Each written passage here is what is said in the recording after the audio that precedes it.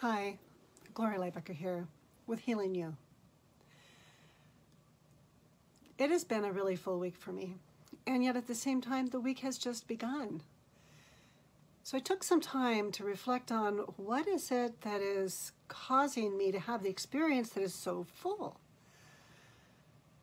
Well, what I've come to decide is it's because there's been so many moments of holding place, sacred space for tender hearts.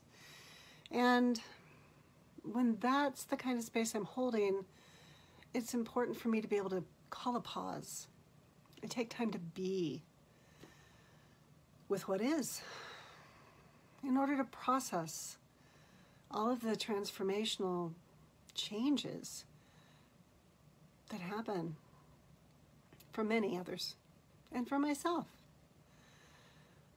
One of the things that's really touched me this week, or a couple of them, is when I'm working with someone who their whole life experiences felt like a big struggle to ever feel like they belong or fit in. In fact, they're pretty convinced that they don't. That's their life experience. And then also compounded by an incomprehension or an inability to know how to actually engage with other people.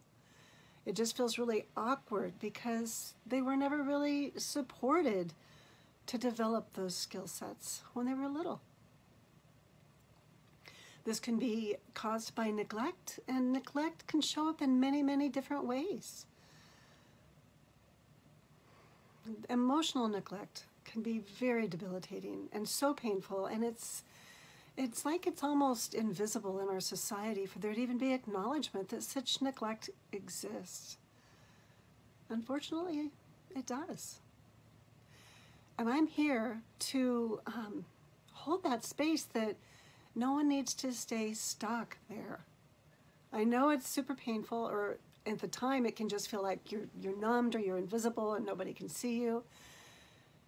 And when you begin to heal, it can be shocking to find out, you mean people can see me? I thought I was invisible. And so these are really young parts, and they need to be held with exquisite gentleness and precision with the empathy guesses for their whole sense of self to begin to form, because it's kind of like that got passed over, and now there's a new opportunity that resonant warmth provides in relationship with a trusted other. And sometimes when this comes up, the body of the person that's experienced the trauma, it just impulsively reacts the way it always has.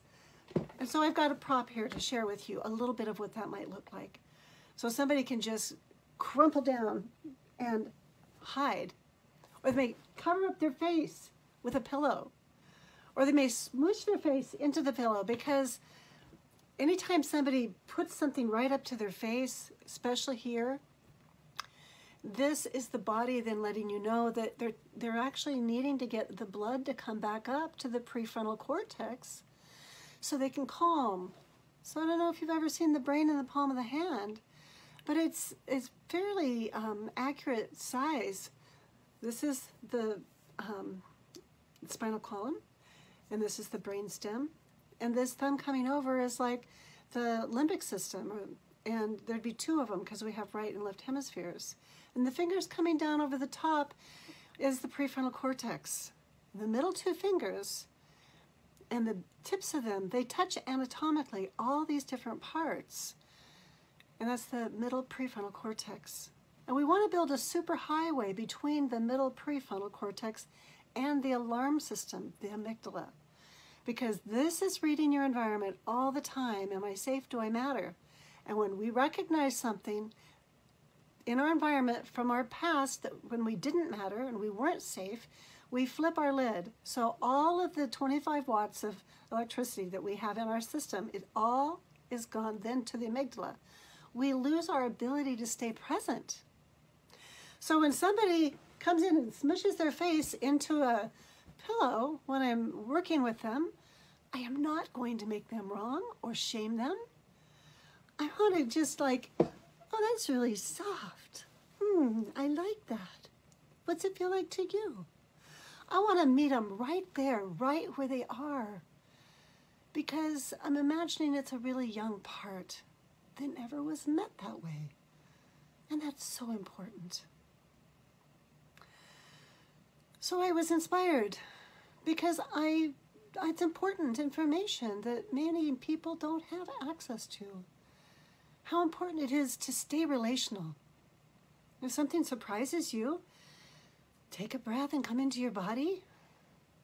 Have a practice, have a little pillow, something that helps to bring soothing in. One of the things that I invite my clients to consider is to create a safe space, a special space that's just for them.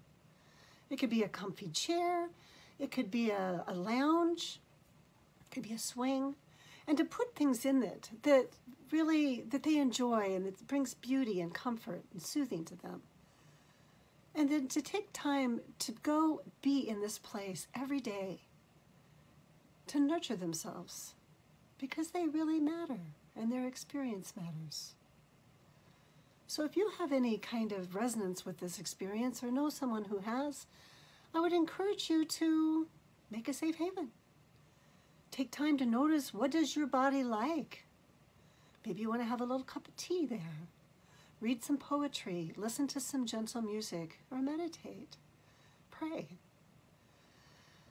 To take time to be with what is, and be kind and gentle with yourself. And if you're needing any support, I invite you to reach out to me at healingyousanctuary.com. I offer a free consultation, and there's also a free course that really explores some of these different skill sets that really are supportive for moving forward in our life and learning how to thrive. So thanks for being on this journey with me today. Healing you.